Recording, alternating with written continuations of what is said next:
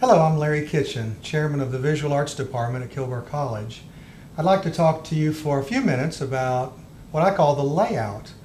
In illustration, the work begins with the layout, full size, for the painting you're going to try to accomplish. So what I have behind me is a large scale oil on canvas that started as a small thumbnail sketch. Now, thumbnail sketches are just that. Of course, they're a little larger than the thumbnail, but they start very small to generate many ideas. And then when you find a good thumbnail sketch that is a winner, then you translate that to what I call a rough layout. Now, my rough layout for this mural is right here. It started off with a line drawing, and you notice it's in proportion with the overall full size of the canvas that I'll finish with. This particular one is in pencil, and it's enough to show a client what your ideas are. So in this case, I met with a committee, we talked about what they wanted, I showed them the layout, the pencil drawing, and then they approved it with corrections, always corrections of course. And then from that I went to a color layout, which is this second one on top.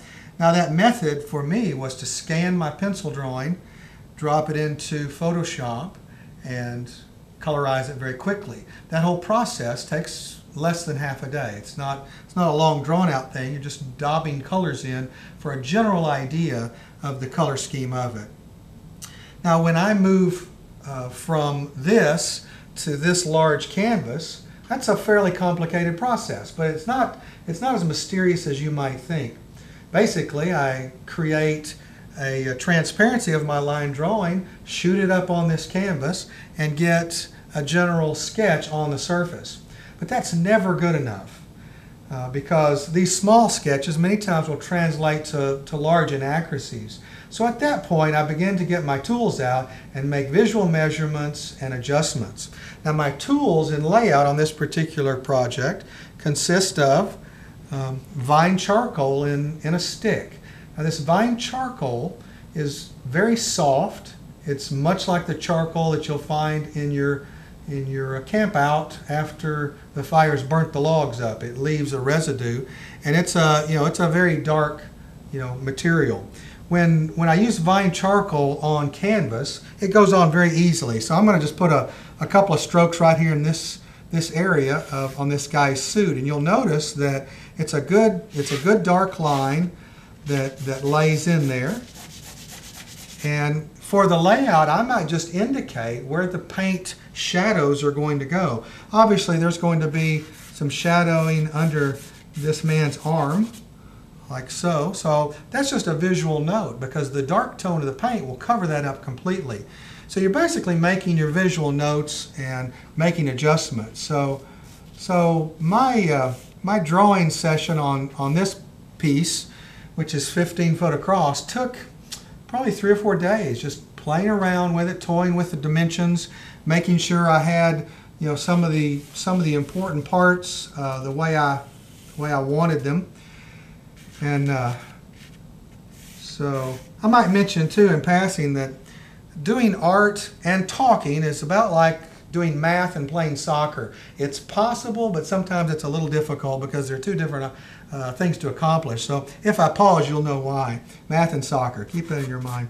But at any rate, the layout is done with this vine charcoal. Now, if there are mistakes, the vine charcoal sits on the surface and doesn't really permeate very much. So you'll notice on my thumb, it'll come off. This is a kneaded eraser. Let me put it here and the camera can sort of focus on that.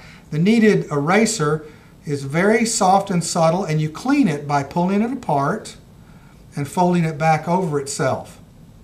I don't know where the stuff goes, but the kneaded eraser gets lighter. Sometimes I think maybe it just transfers it to your fingers, but at any rate, you'll notice this went from kind of a smudgy gray to a light gray object. Now, this kneaded eraser will pull off most of your charcoal without too much trouble.